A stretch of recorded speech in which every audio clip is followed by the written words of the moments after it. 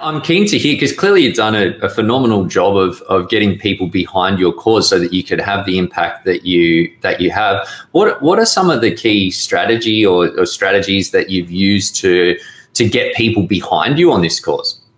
Yeah, look, it's been a really interesting journey. And I think the single biggest challenge that I've had is making people care about a beneficiary that really they can't see and generally they can't meet. Of course, there are opportunities to fly over to Uganda, but it's not every day that people can jump on a plane and go over to Uganda to meet the children whose lives they're changing.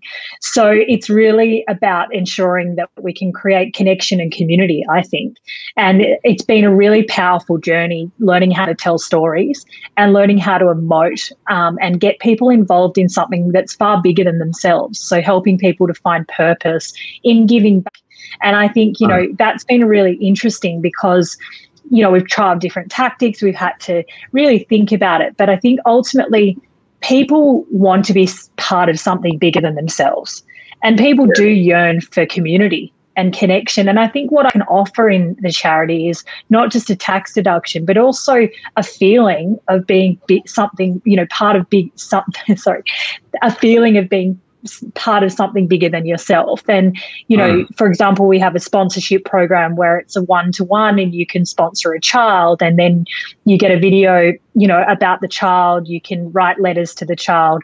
It gives you an experience. It gives you a shared opportunity to both give an insight into your world, but also get an insight into their world and how can you create a connection. So it's been interesting. I think we're really lucky with the power of social media and digital.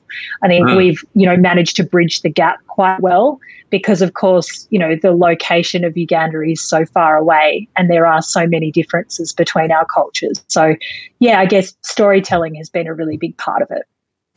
Absolutely, yeah. I think that it's great to see, and we're seeing it in with individuals giving to organisations such as yourself. A lot of entrepreneurs these days as well are using business as a vehicle to have an impact, getting behind sort of sustainable development goals, and a lot of investors as well using investing to invest socially responsible, support industries that they see as the future or positive for the planet. So it's great to see, and I think that there's a lot of stats. I sort of geek out on the behavioral finance side of this stuff, but giving is one of the few things or maybe the couple of things that you can actually spend money on that does alleviate, that does increase your happiness. Absolutely. Get caught in that consumption trap, and it's like bigger houses and better cars, but the stats show that it doesn't actually do anything for our real fulfillment and satisfaction with our lives. So it's a great trend to see. Yeah, I think that's been a really big awakening for me. And I think the generational shift as well. I meet a lot of high net worth individuals, and a lot of their goals are to engage their children in giving back and being a part of something bigger than themselves from a young age. And so we are noticing a shift as well, even just with millennials and the purpose that they want to be a part of. They want to be working for an employer that cares, not just is, totally driven by profit. And it's really nice to see that there is a movement towards, social change and social impact.